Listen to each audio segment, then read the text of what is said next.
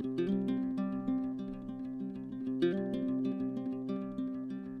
guys, so it's 7 in the morning on a Saturday and I'm editing this video and I've gotten to this point and I just want to tell you a little bit about the story of this painting. And this painting, like so many paintings, after the first few washes it just looks so fresh and beautiful and I love it, but then I just want to continue to develop it. So I dipped and dabbed at it for like, I don't know, a half hour.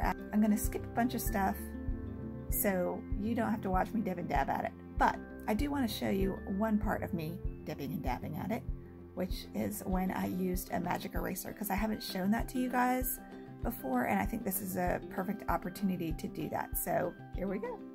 Never satisfied to leave well enough alone. I think I liked it better when there was this light passage coming across his shoulder. And I haven't shown you guys this trick, so this is a perfect opportunity too to show you this trick. This is, see, I tore it off, a magic eraser. I just tore it a little bit and I wet it pretty well. And I also wet the area that I want to lift. So it just erases, but I just want to lighten that shoulder a little bit. And then while I'm at it, just define this little.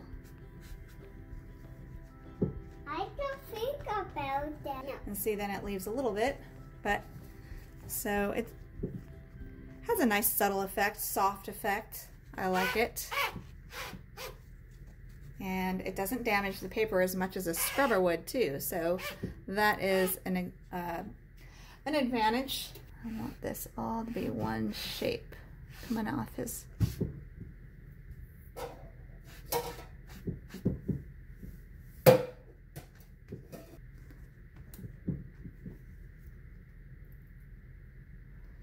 And there's also, I'm gonna rinse it out by just kind of it acts like kind of like a sponge.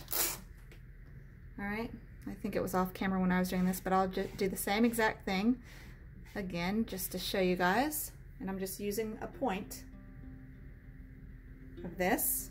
Then I blot after I scrub a little bit, depending on how much I want to take off. And then there's this pretty line coming around here too, isn't there? Catching the side of his belly. Should we dare try to get that? For fear of messing up the painting.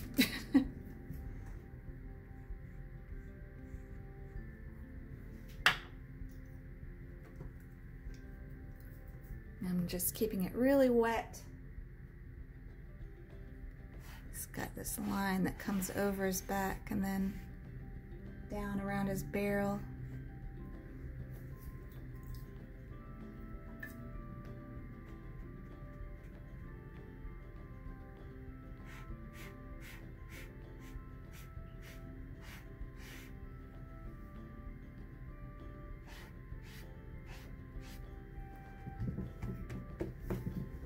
Let it dry and think. I use the thinking technique a lot, where I just kind of let a painting sit overnight and see what I think about it. And then go from there. But I think that adds a nice little detail there, that little light spot that is in the reference photo. How does that look? I think that looks better.